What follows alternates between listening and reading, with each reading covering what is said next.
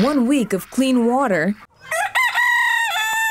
fresh food, and spacious living spaces, and experts say these animals are stronger and healthier than ever. Resilient, they're very resilient. Just 7 days earlier, these were their living conditions.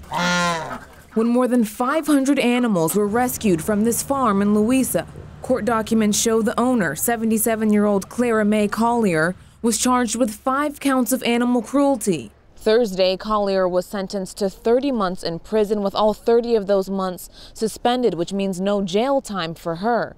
But she will, however, now be on probation for 2 years and have to complete 500 hours of community service.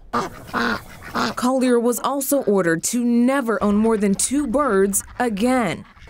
What we have in here is stuff that's been donated from the community. As for what made it possible to rehab, shelter, and feed hundreds of animals instantly, Guinea pig food, chicken feed, goat feed, everything you think of as far as the feed-wise. Donnie Embry says volunteers donated $4,000 to $5,000 worth of goods, something he has never seen before. No, not to this scale, no.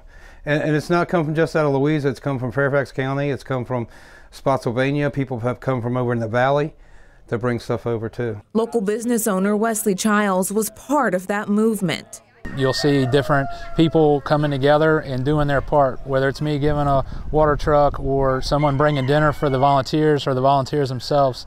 It's just a lot of different, aspects coming together to make it all work, which is what Louisa County is all about. Saving animals from a situation where they were sick and dying, and preparing them for safe and healthy adoptions. Working for you in Louisa, Jasmine Norwood, CBS 6 News.